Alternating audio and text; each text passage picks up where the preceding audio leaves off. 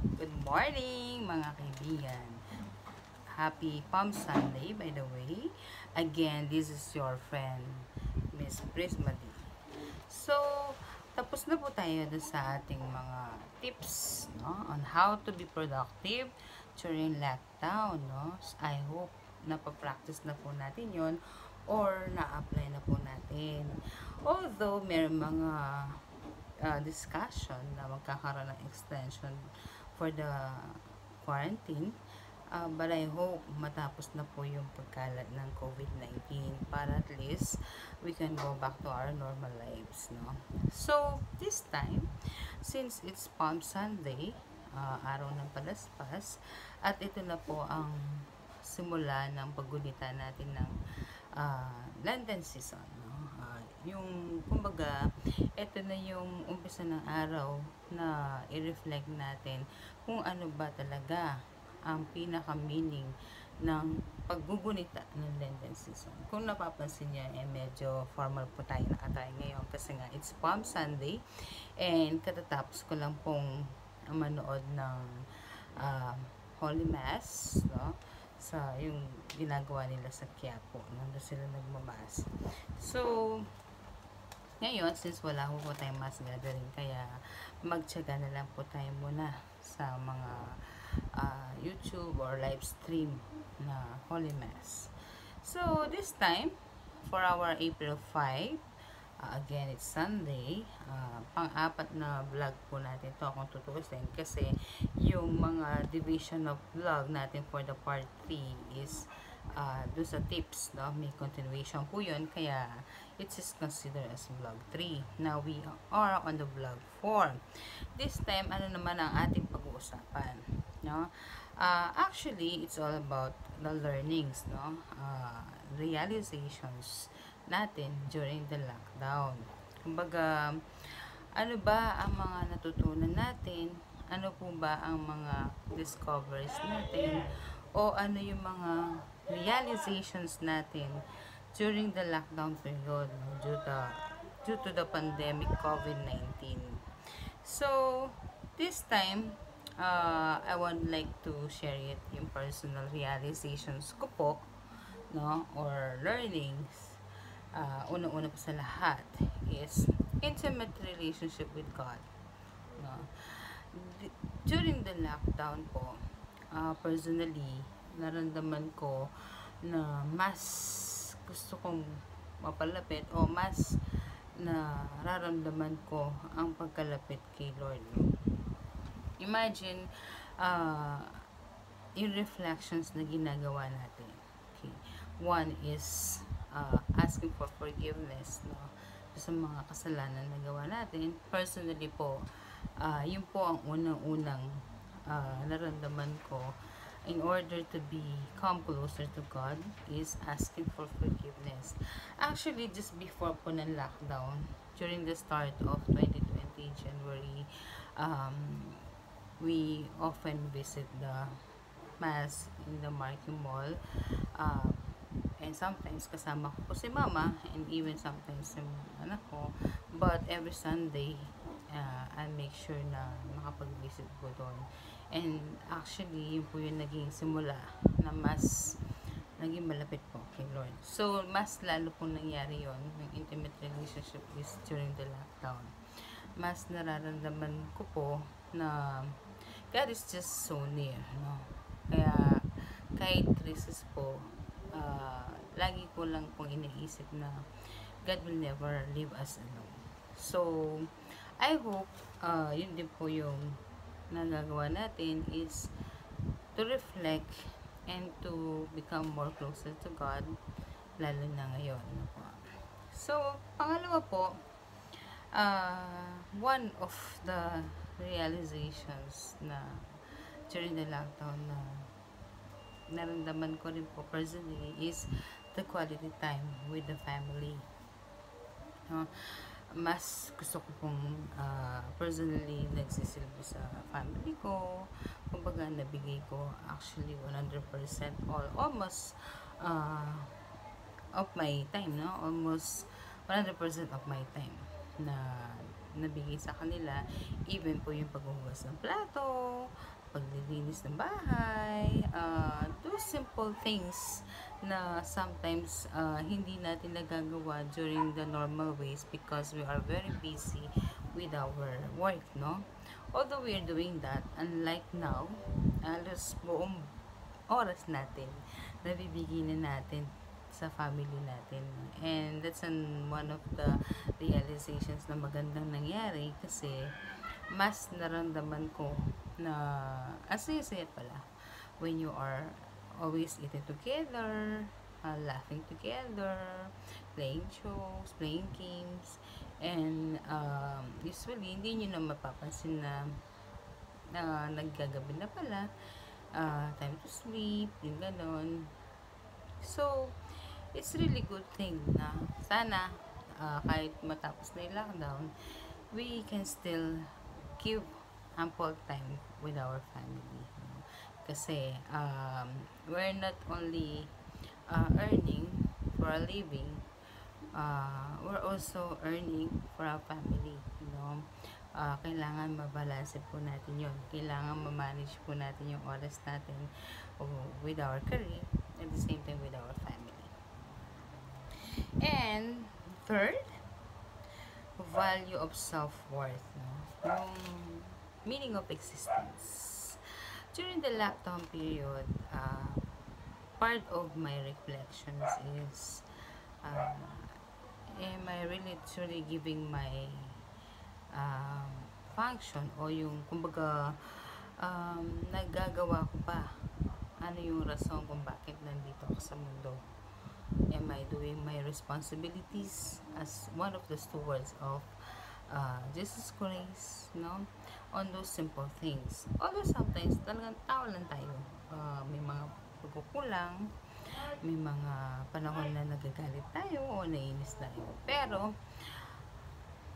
at the back of that, or despite of those things na nagagawa natin, we still go back to the real sense or real worth ng sarili natin, no?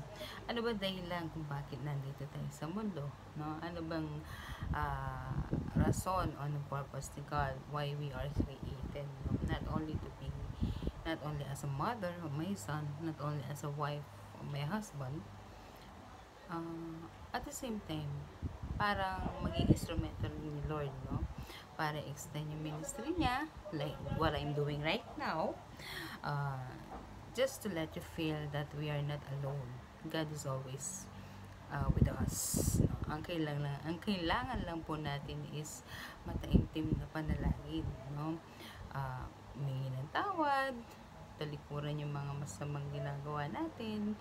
When we say talikuran, hindi yung literally natatalikod lang and then whenever you think of going back, babalikan lang po, no?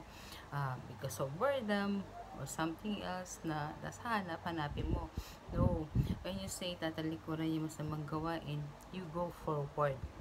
Ano ba yung mga dapat natin gawin in order to become one of the instruments of God, no? Para ma-share yung word of God, para matulungan ibang tao, no? By deeds, good deeds, no?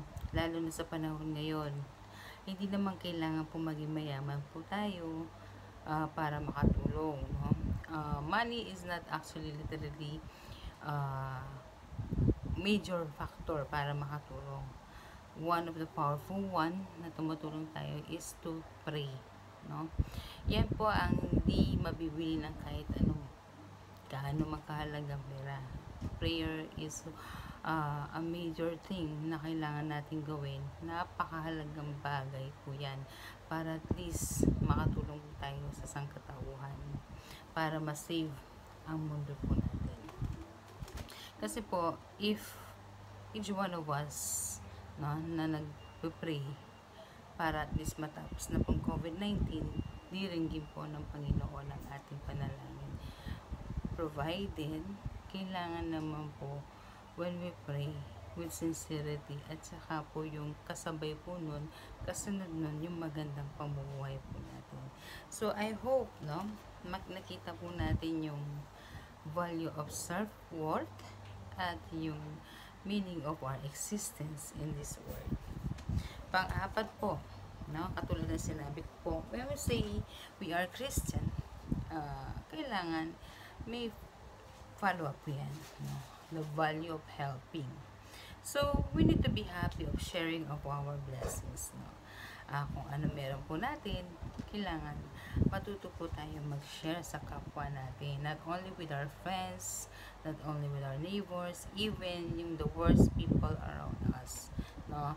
Kahit kaano makasama isang tao, meron pong angking kabaitan yan na sa oras na kagipitan ay kailangan po natin tulungan din.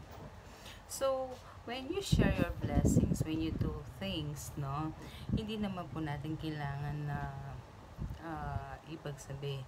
But, sometimes, we actually show it to others as a good example para tularan ng iba, no? Katulad ng mga napapanood natin mga mababait na tao, may mabubusilak na puso na tumutulong sa ating mga kapwa na nahihirapan ngayon dahil sa krisis. Ano po yan sa social media, not because of popularity, no? Ito po ay dinadala din sa social media in order for us to have a good example, no? Para meron tayong pwedeng tularan. Kumbaga, i-link po natin, no? The chain of giving, no? The essence of giving, no? Being generous po ay isang magandang karakter din po ng mga Pilipino. And not only that, even our nearby countries, tumutulong po sila sa atin nowadays, no? And according to DOH, darating nga po daw yung mga 12 experts from China today. And sila po yung mga magiging kaagabay po din natin. And we are very thankful for that. So, lastly, isang pinakahuling na-consider ko kung realization is the value of money. Actually, natatawa ako sa sarili ko when I'm putting this as a draft, no? Kasi masyado din po kasi akong doll out, no? Before the lockdown, and to be honest, I really don't have my personal savings, no? Siguro masyado akong relax and not merely thinking of having like this or experiencing like this situation. But naisip ko po na in times of crisis like this, iba rin po kung talaga may ipon po tayo.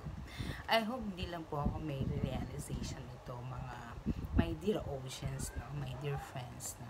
Sana lahat po tayo, even kung sino man po ang mga naramdaman nila yung crisis o hindi man, because we are all affected of this crisis, I hope we find worth with the money. Napakahalaga po na i-value po natin yung money, because lahat ng bagay na pinaghirapan, kailangan po ay pinangangalagaan po yan, especially yung mga earnings po natin. Kailangan po natin bigyan ng justice, kumbaga, ng mga ginagastusan po natin, no?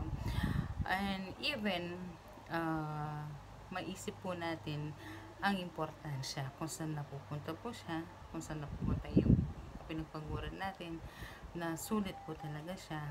And hopefully, right after the quarantine, we can start all over again, di ba? Sabi nga nila, lahat naman pwedeng pagsimugapan. At it's never been too late, sabi nga nila, no? And hopefully, we can start a new one, no? Yung mga challenge na ipon. So, congratulations po sa mga matagumpay na nagkaroon ng mga challenge ipon dyan. And one of my colleagues, no, in the office, mahilig din siya sa mga challenge na ipon na yan. So, malaking bagay po yun. So, sana guys, my friends, I hope you learned something with those 5 realizations that I have shared to you. Actually, those are my personal realizations, and I know you have also yours, no? Sana po mabigyan natin ng panahon na madiskubre ang mga lahat-lahat ng bagay na kailangan nating madiskubre during the quarantine period. And humihingi po ako sa inyo ng tulong, no? Not literally o material. Humihingi po ako ng tulong, ng dasal. Sana po bigyan po natin ng panahon bago man lang matulog o kaya pagkagising, panahon na magpasalamat sa Panginoon, panahon na humingi ng tawad sa Panginoon, at panahon at oras na mataimtim po tayong humingi ng habag para maawa na po ang Diyos sa atin at bumalik na sa normal ang ating mga kanya-kanyang buhay. And so guys, that will be all. And you can share this video para at least makita din ng mga ibang friends natin, and even subscribe para naman at least marami pa tayong vlog na gagawin, and hopefully we can continue our vlog every Sunday, but definitely we have a special vlog episode on April 9 in order to give a tribute sa mga bayani po natin dyan. Now we are considering our frontliners are great heroes. So meron po tayong a special vlog edition, no? Episode, I mean, on April 9. Abangan nyo po yan because it's araw ng Kagitian. So again, happy Sunday. Enjoy your day with your family. And hopefully you can find happiness during the quarantine period. Thank you very much. God bless us all.